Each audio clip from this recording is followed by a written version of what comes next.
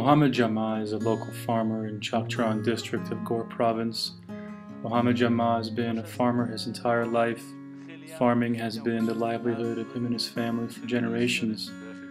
Recently, there have been problems in Mohammed Jama's area of farming due to drought, due to severe weather conditions, due to increased food prices, which has led Mohammed Jama to join a CRS project as a beneficiary, a project aimed towards improved seed selection as well as pit storage practices for potato farmers. We were fortunate to be able to sit down with Mohammed Jama and ask him a few questions. بسیار زمین کم داشتم. سالانه کچولو کش میکردم. تخمین 1.5 خروار یا 2 خروار کچولو که میشد. یک کچولو زمستان نگهداری کردن نمیتونستیم. این میشد. باش. این میشد. یک زمستان با یک چاک چه میکردن صبح آمد ما نمی ذخیره که بکن من خودم 1 خروار چیزی کم یا بیش و اینجا بنداختم.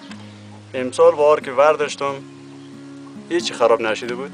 این نمی با ما بسیار کمک کرد. اگر همین نمی بود احتمال که من مجبور مگم مهاجرت اختیار کردی یا به چخشران برفتی یا به هرات برفتی. این نمی من 120 و 140 و 150 بفروختم. نه اگر به اندازه دیش بود زمستان اگر کچولو که دیش نمو کچولو هم خراب میشد. گندم هم پاسکا کمتر خشکسالی به کمتر بگیریم.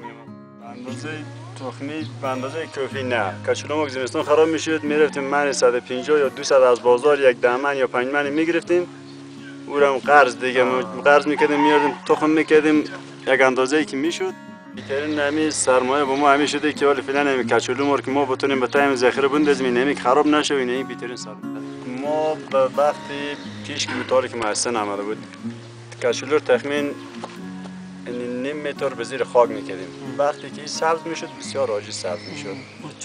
او چوکه میکردیم یعنی کچولو رو چوکه میکردیم پایین میکردیم و حالا که ما از مدرسه که آموختیم کچولو سالم کچولو بسیار درست که زخم نداشته باشه مرض نداشته باشه کرون خورده نباشه و او تخمین 10 سال خروار کچولویی که به همینجا چی کردیم از همون خروار بتونستیم که تخم خورم بگیر بیاریم. کچولو تخمی داشتیم. در آینده همیه که یک ترنینگ دیگه که روز دیدیم ما کچولو ما باید که از یال فیلی بعد ما کچولوی بیمرض بعد انتخاب کنیم پایش یک چوک تا کنیم که کچولوی خوب امسال ما از پارسال کردیم امسال کچولوی تخمی بیتر بعد ما بدست بیاریم که با آینده تخم کنیم. چند تا دیگه از همین فامیلا فرزند از دیگه کس که اومد از ما پرسان کرده از قلعه سرسنگ از سادقلی از جریزر از دیگه آنگران که اگر آمده باشن یا که دوست رفیقی که بوده ما گفتن که بعد شما کچولو تا قدر به زمین پایین نکنین بسیار کم پایین کنین زیرش اگر شما کسانی که دارویی داره کود بعد به همراه خاک کتون زیر بگذارید کچولوی ازی یک خروار کچولو شما باز اما تو خراب به دست میارین مجبور میشین که مهاجر شین یا چخشران یا کدام جای دیگه یعنی به خاطر خیلی مشکل داشتین حالی که رضایت دارین بازم پلان دارین که مهاجر شین یا هستین بقیه نه دیگه ولی که ساعتی زندگی ما کمی خوب باشه بهش مهاجر شین.